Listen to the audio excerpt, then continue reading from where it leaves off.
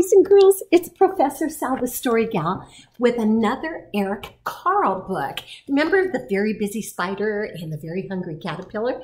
This one is called The Grouchy Ladybug. Wonder why she's so grouchy.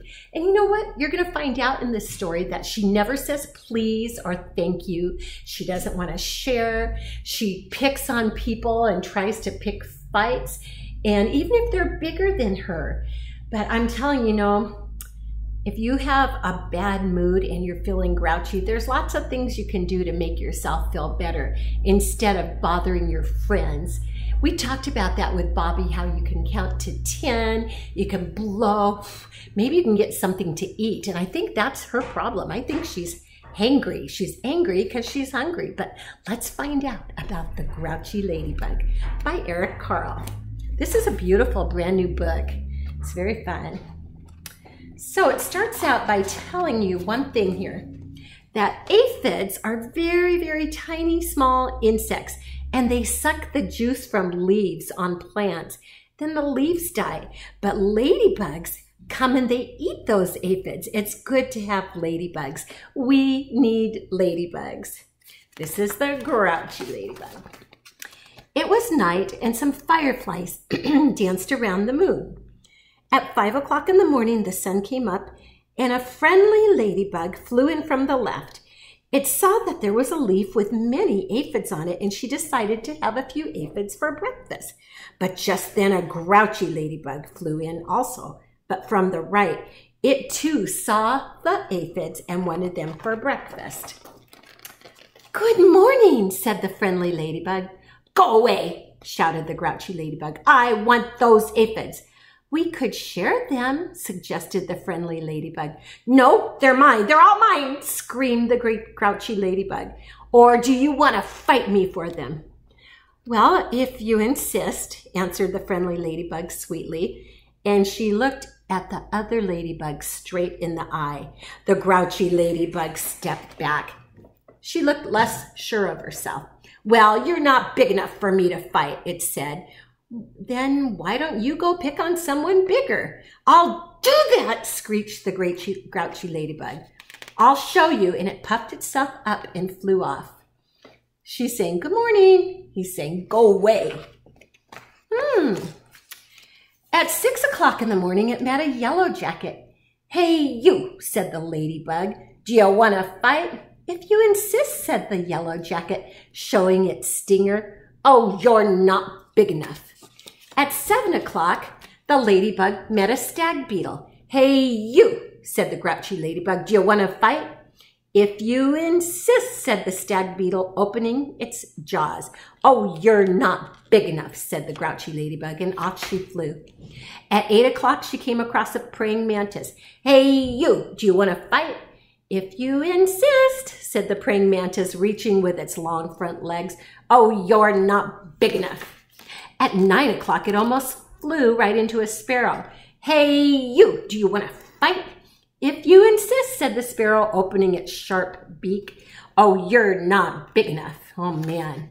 At 10 o'clock, it saw a lobster. "Hey, you," said the grouchy ladybug. "Do you want to fight?" "If you insist," stretching his claws open. "Oh, you're not big enough." At 11 o'clock, the ladybug bumped into a skunk. "Hey, you, do you want to fight?" "If you insist," said the skunk, starting to lift its tail. "You're not big enough." Now it was noon, 12 o'clock noon. It spotted a boa constrictor. "Hey, you," said the grouchy ladybug. "Do you want to fight?" "If you insist," said the snake, "right after lunch." "Oh, you're not big enough." At 1 o'clock, it happened upon a hyena. "Hey, you," said the grouchy ladybug. "Do you want to fight?" "If you insist," said the hyena eerily, showing its teeth.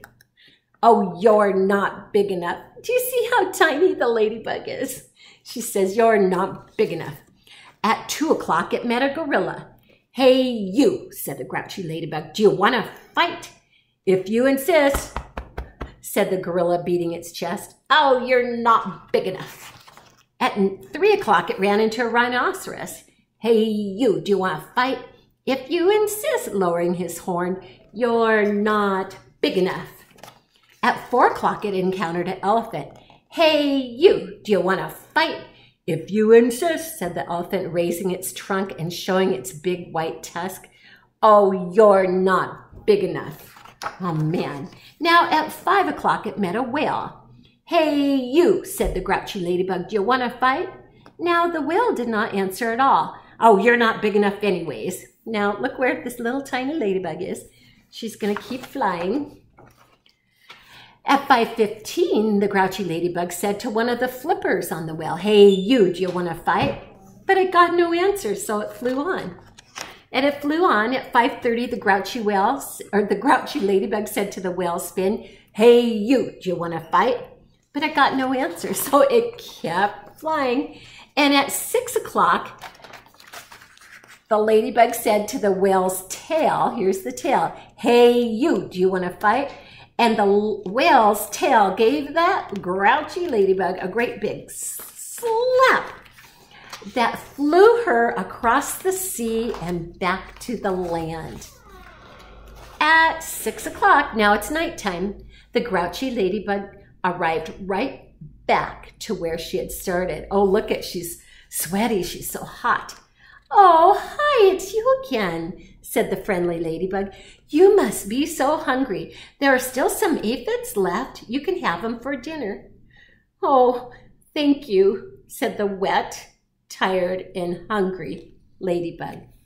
You're welcome, said the friendly ladybug. Soon all the aphids were gone. Thank you, said the leaves. You are welcome, answered both ladybugs, and they went to sleep. And then the fireflies, who had been sleeping all day, came out to dance around the moon. Oh, she truly was very grouchy. And I think when you get in a grouchy mood, you gotta dance or do something fun to get rid of your grouchiness. This ladybug tried to fight everybody, didn't she? If you stay tuned in a little bit, we'll do this again. And this time we're going to act it out with a flannel graph. So come back and see Professor Sal, the Story Gal, as we do flannel graph of the grouchy ladybug. Thanks for listening, boys and girls.